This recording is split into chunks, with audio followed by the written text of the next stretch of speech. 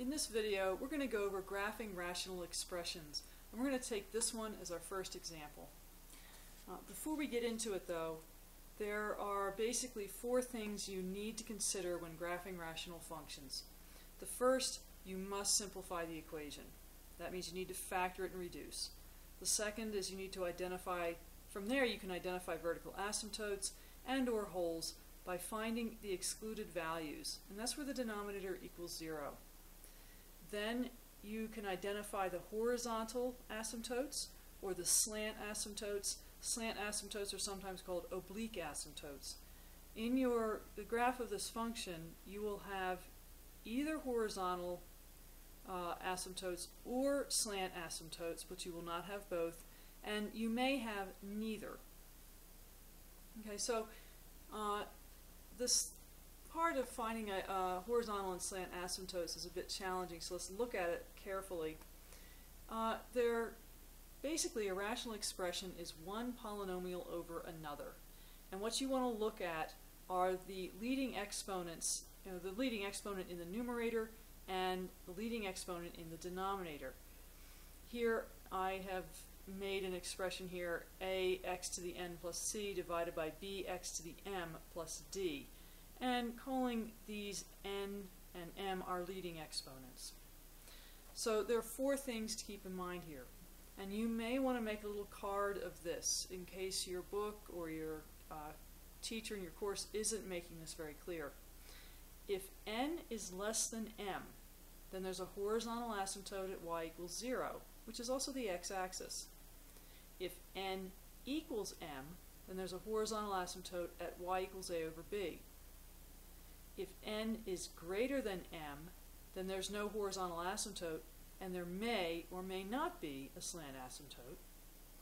If n is bigger than m by 1, then there's a slant asymptote at y equals the quotient, and that is for another video.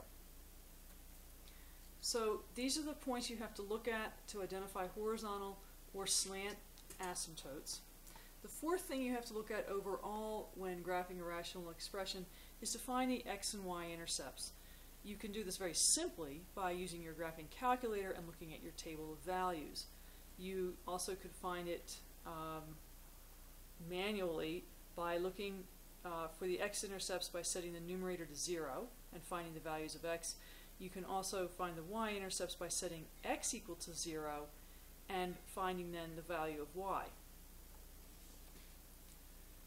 So let's take this rational expression here, x squared plus 5x plus 6 over x squared plus 7x plus 12. And the first thing we're going to do is simplify this. So if I factor this out, I'm going to get, well, x plus 2 times x plus 3 gives us the numerator, and x plus 3 times x plus 4 gives us the denominator. Now we have to simplify a little more. We can reduce like terms here. This and this are the same.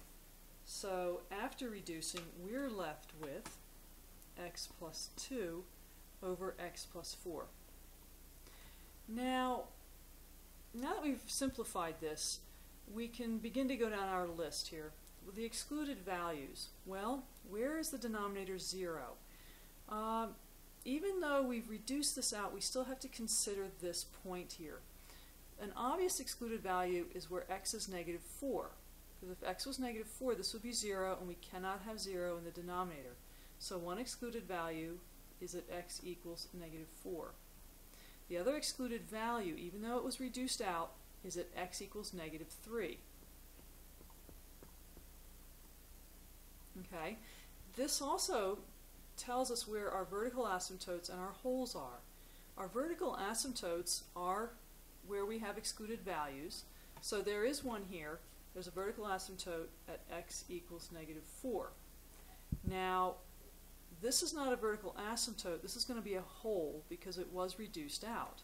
So there's going to be a hole at x equals negative 3. Okay, now let's look for our horizontal asymptotes. We have to ask ourselves, well, first of all, what are the leading exponents here, it's x squared and x squared. How do they relate to each other? Well, they're the same. And when n equals m, then there's a horizontal asymptote at y equals a over b. Well, the values here for a and b, although we don't usually write it, the value here for a is 1 and b is 1 also. So the horizontal asymptote is y equals, well, that's really 1 over 1. We don't need to write it that way. We can just write it as 1. There's a horizontal asymptote at y equals 1.